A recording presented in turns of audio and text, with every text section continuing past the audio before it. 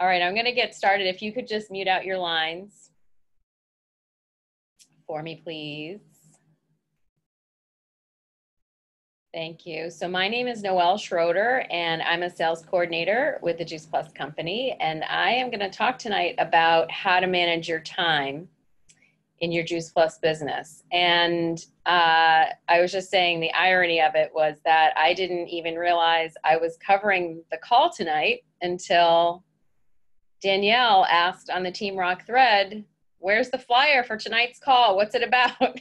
And I looked at my calendar and I went, whoops.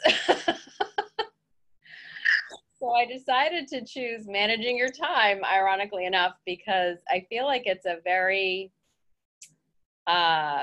fluid topic for me, and one that I'm constantly learning how to get better at. And I feel like I've mastered some things, and I'm still wanting to get better at others. And I think it's something that is relevant for everyone. I think no matter how busy we are and how good we are at managing our time, there's always, I think in today's very fast-paced world that we live in, it's a challenging topic to manage your time. So just a little bit about me. I joined the Juice Plus company and started taking the Juice Plus products at the same time 4 years ago this month. So this is my Juice-iversary. And I was an entrepreneur for many years, and so I had some practice in managing my time before that, but my business still kind of owned me in terms of my schedule because I did a dollars for hours service, which was energy healing and yoga, private practice and classes. So my classes were, locked into my schedule. Those were non-negotiables. And then I had to work my clients around those classes and figure out, the travel time and the logistics, because I was between Boston and Newburyport, and I lived in the Newburyport area. So I had to commute. I had to factor in the commute and, still figure out how to manage my personal time and my personal care time and just time off and all of that. And there was definitely a separation between my business and my life, although I felt like I lived the mission then because I was practicing yoga and practicing the energy healing skills that I was teaching. I was still very much aware of, work and play. They were very much separate parts of my life. And in the Juice Plus world, it's a little different. They blend a lot. And so sometimes it can be, there's a benefit to that in many ways, but it can also be a challenge because sometimes you really have to extricate yourself and separate yourself to just clear your head and get away from the business for a while. At least that's what I find. But so much of my self-care and living the mission and the community come with the business. So what I love about it is it's very seamless with my life. But on the other hand, sometimes I need to just put the phone away and take a break and, watch a goofy movie or, go shopping or do something just completely mindless that has nothing to do with Juice Plus for a little while. And then I have this space in my head again to come back and, refocus. So the first thing I'll say is you may have seen this exercise or heard of this exercise before, but if you were to take a glass jar and fill it with big rocks, you would think that that jar was full. And those big rocks would represent the most important parts of your life. And then you would realize that there are these little nooks and crannies between the big rocks where you can fit in some smaller rocks. And those smaller rocks kind of fall into place and you think the jar is full, but then you realize there's still room in there for smaller rocks and then eventually sand. And so you can think about your big rocks as your number one priorities, your non-negotiables. And as you get smaller down the line to the smaller and smaller rocks, those are the things that maybe are a little bit more negotiable or that you can kind of fit in and, weave in as needed. So we're going to focus on your Juice Plus business, but you'll see how there are places where your business and your life will probably overlap. So the first question to ask is just, what are my priorities about my business? What are the most important aspects of my business that I want to implement every day? And what are those big rocks? What are those non-negotiables?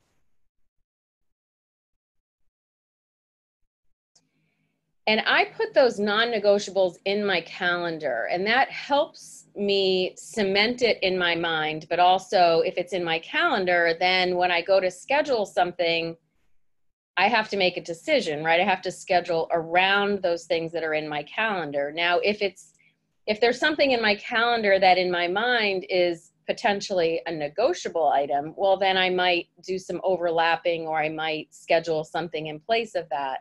But my non-negotiables are absolutely on my calendar. They're in my electronic calendar, and I schedule around them accordingly. And what's really cool about our business is that living the mission means self-care. And that is a huge aspect of our business that hopefully is a priority in your life. And if it hasn't been in the past, joining this business makes it a priority, because if you're not living the mission, it's difficult to talk about the products and self-care and healthy living. It's difficult to be considered an expert on healthy living or a resource around healthy living if you're not practicing it. So you really have to practice what you preach. You have to walk the walk for people to really believe what you're telling them and believe what you're talking about. So living the mission and self-care, the priorities around that would be, in my view, your mindset. So things like meditation, affirmations, any kind of spiritual practice that you might have, whatever you do to get your mind in a space to feel good for the day, to feel focused, to be ready to tackle the day and whatever is on your agenda. Exercise is another component of self-care, and that doesn't necessarily have to be rigorous exercise. It doesn't necessarily have to take a long time, but how are you moving your body, stretching your body, strengthening your body, getting your heart rate up? And it doesn't even necessarily have to be every day, but I would say most days, right? Are you taking in the nutrition you need in addition to your Juice Plus? Are you drinking enough water? Are you getting enough sleep? So a lot of times we make these things the sand in the jar when really they should be some of the bigger rocks. And then what about your personal development? Is there a book you're reading, and do you have time to read that book? Do you carve out the time? Or maybe you're better at listening to a book on Audible, and are you listening? When are you giving yourself time to listen to that? I do a lot of listening, a lot of my personal development listening while I'm walking the dogs and when I'm driving in my car. And that, for me, that's a way to save time and to make sure I get it in.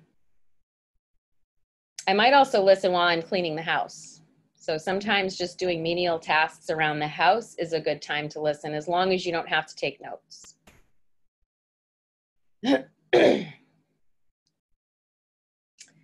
So then we get into more of the heart of our business, which is, and there's a lot, right? Sometimes it's difficult to figure out how to prioritize all these things. And I'm just going to list them in no particular order, but we've got social media. We need to be reaching out and inviting and following up. We have events to attend, and those might be one-to-one meetings, Zoom calls, phone calls, connection calls, conference calls, live group events.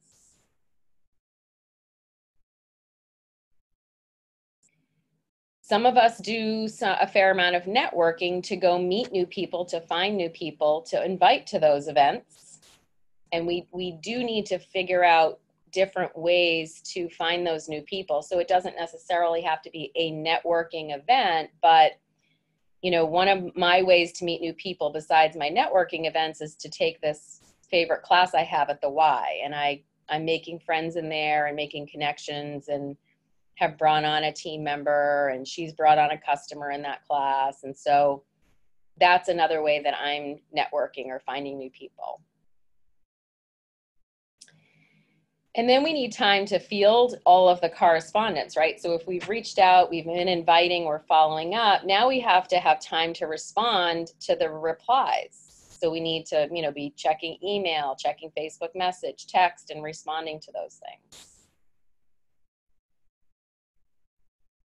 We need time to listen to conference calls. If we miss the live ones, do we have time in our day at some point to listen to the recordings? And again, maybe that's in the car, or while you're cleaning the house, or while you're walking, you know, exercising. Maybe you're on the treadmill or the elliptical or something.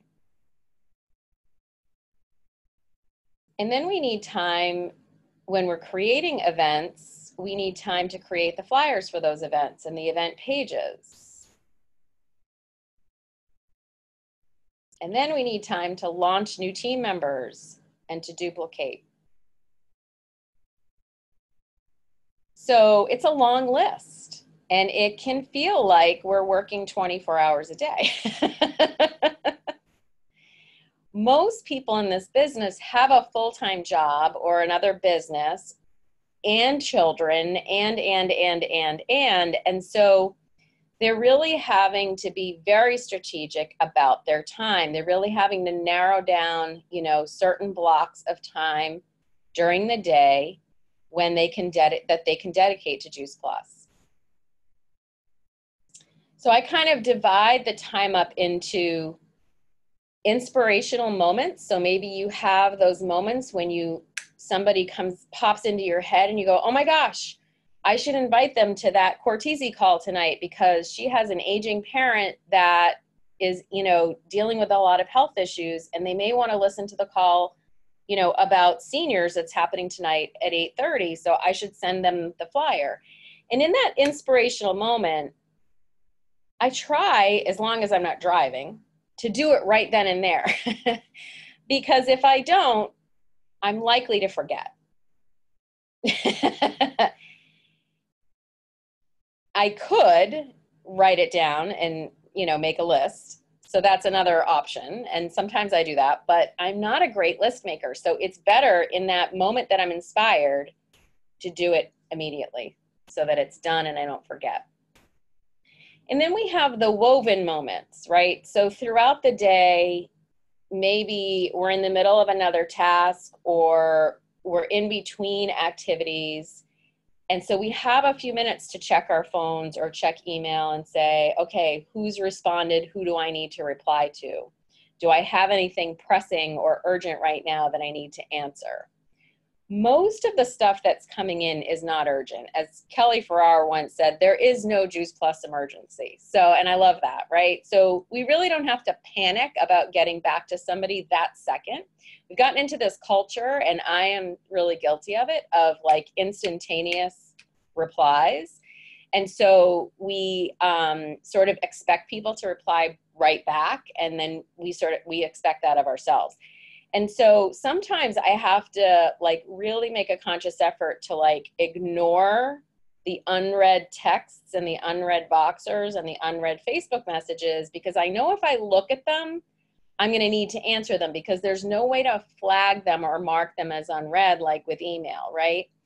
So I better just ignore them because in this moment I cannot respond to them because I'm in the middle of something else that's very important. So I'm going to save them until I have a few minutes and then go back and respond. Nobody's going to die if they have to wait a few hours for you to respond to their text or Facebook message or Voxer. The only thing that could be urgent would be, you know, a Voxer message like, I have somebody on the phone right now who's available for a connection call. If you're not available, you're not available. You know, you can't be expected to do it that second. If you are available, awesome, seize the moment. But, you know, you can't kill yourself trying to get to those things. Nothing is that urgent. So we have inspirational moments, we have woven moments, and then what I would call focus time that we can purposely carve out, right? So, okay, I know in the morning I have 15 minutes between, 8 and 8:15 before I have to get ready to leave the house. So I'm going to sit and do whatever this is. Maybe it's my meditation time, or maybe it's my reaching out and inviting and following up time. Maybe that's when I'm going to do my social media posting. So whatever, those blocks of time are, and they might be scattered throughout the day. You might have 15 minutes here and 15 minutes there and 15 minutes there. And that's where we get into time blocking, right? Creating blocks of time where you're going to focus on certain things. And the focus is key because it's very easy. And again, I'm guilty of this at times where, especially if I'm using Teamsy and I'm doing my reaching out and inviting and following up and I'm on a roll, and now I've got stuff coming in that's replying to that, or somebody calls me randomly that has nothing to do with who I'm reaching out to, and I get distracted and I feel the need to respond to those things right there and then. And I have to really discipline myself and say, finish what you're doing, finish your reaching out and your inviting and your following up before you go respond to everybody. Because once again, you don't have to respond right away. And the most important thing, the big rock, one of your big rocks should be reaching out, inviting, and following up every day. Even if you only do 15 to 30 minutes or at the most an hour, what they say in Teamsy is your power hour. But, power hour is flexible. Maybe it's 45 minutes one day. Maybe it's an hour and 15 the next. But if you really focus and you don't respond to everything else that's coming in, it shouldn't take you that long. I find when it's taking me long, it's because I'm letting myself get distracted by all the other things coming in.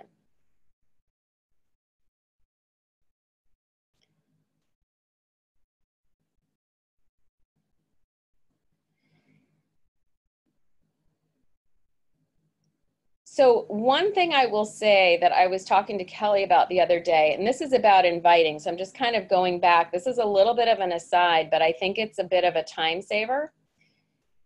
What I've noticed about Facebook events recently is that when I actually use the invite button and I just invite, we used to frown on that, and we used to say, just do the private, individual text message or Facebook message. I am finding that when I do those invites, people are much more responsive to those than they used to be. And I think it's that people are now used to the idea of a Facebook event. They're actually going to that Facebook calendar. They're looking for what's on their calendar that maybe they haven't put in their real calendar. They're seeing notifications, especially if people are posting in there, even if they're posting to say they can't make it.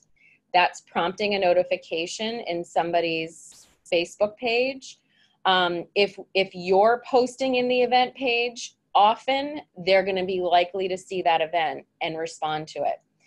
So what I'm finding is the private message is lovely and it's still a really great way to invite, but I'm finding it to be secondary to, doing the initial inviting. And here's why. Because today I went through to invite to the wine and wellness that's happening next Wednesday at Kelly's house. I took the time to go through my entire friends list. When you hit the invite button, it starts to show you your friends. And then if you hit all friends, it starts with letter A and goes through the entire alphabet. It can take a while. But I am finding that I am inviting more people because there's so many people I'm not remembering if I do the individual text messaging.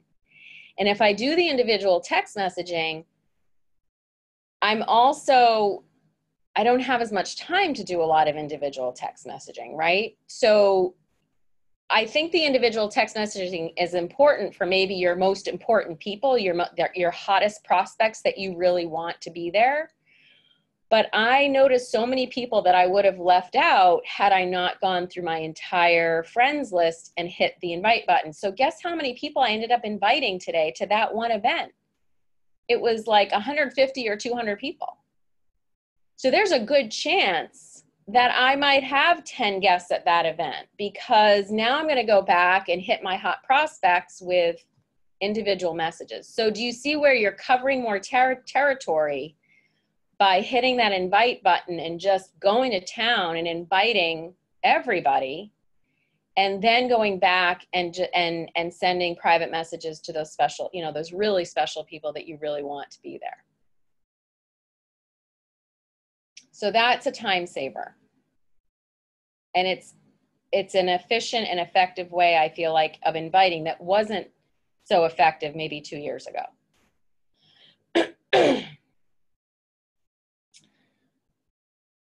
So one more tool that I'm finding helpful is the app. It's now an app as well as, so it's now an app you can download onto your phone as well as your computer. It's called Calendly, C-A-L-E-N-D-L-Y.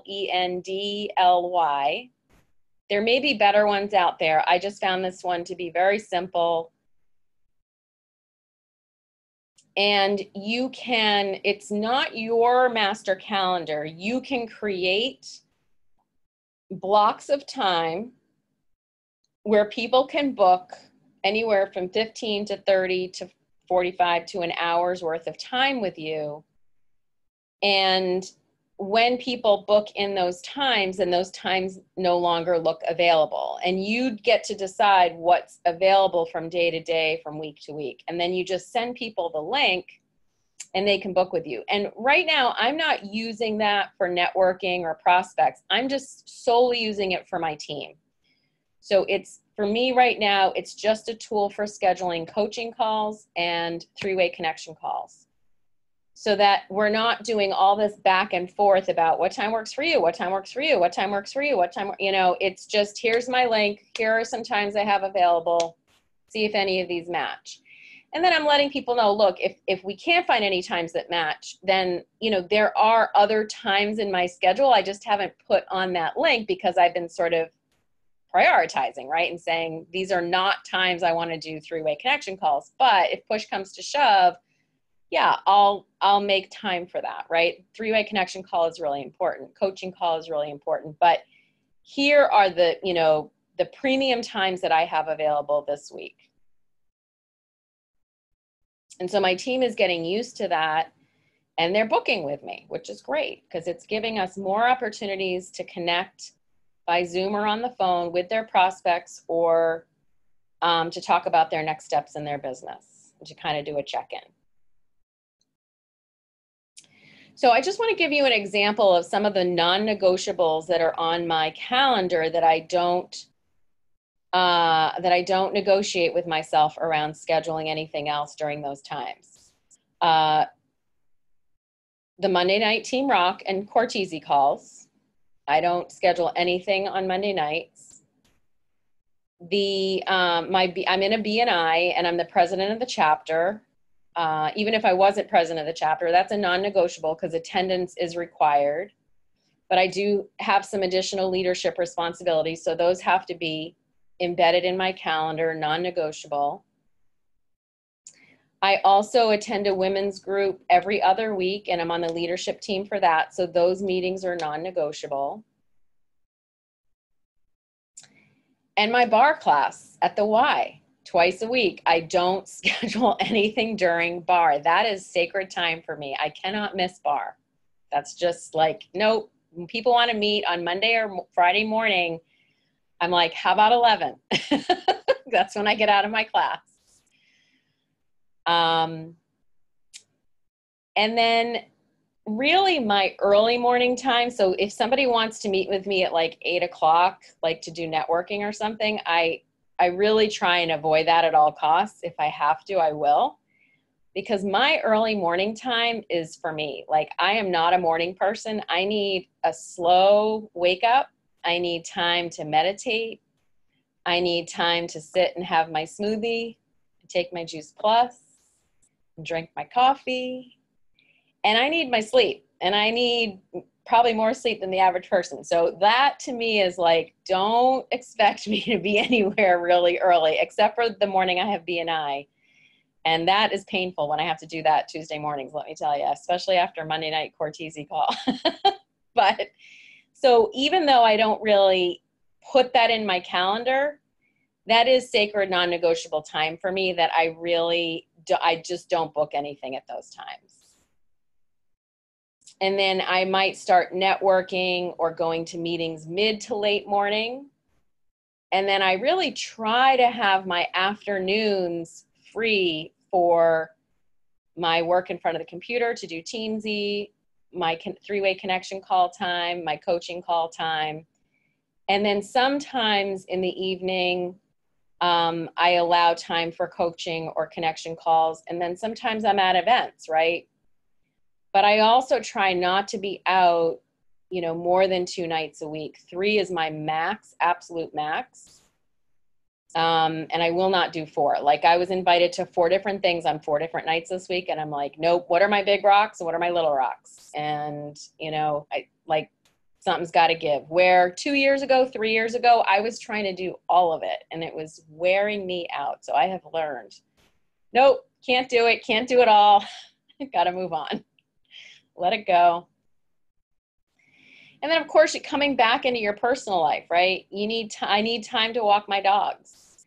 I need family time. I need time to hang out with Eric and watch a movie or just watch baseball or just, do something mindless. Need fun time, need time to reward myself, need time to go get a pedicure. So just, how are you factoring in those parts of your life too? Don't think of those as the sand. They're still fairly big rocks. They can probably be more flexible about where they go into your calendar, but they should go in your calendar somewhere because that's part of your self-care.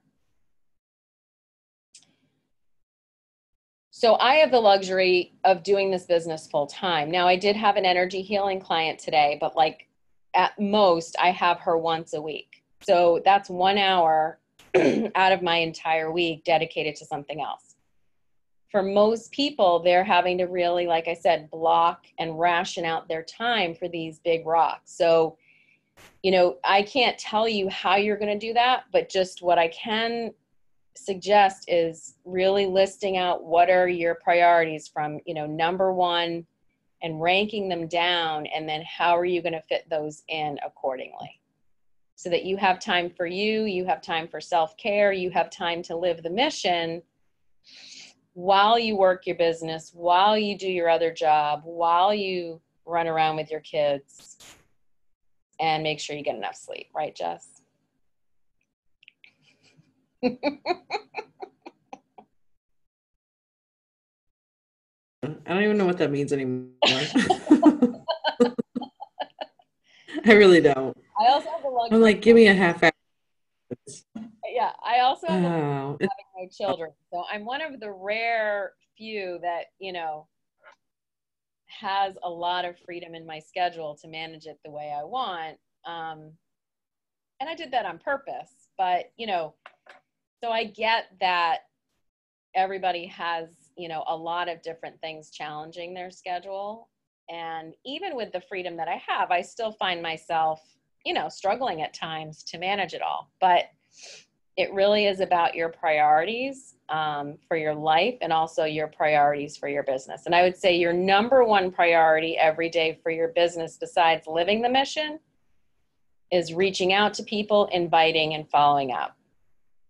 Not organizing your desk, not filing your paperwork. Although if you saw my desk right now, you'd be like, Noel, you need to do some filing. So, if you get to nothing else over the course of your day for your business, take a half an hour to reach out, invite, and follow up.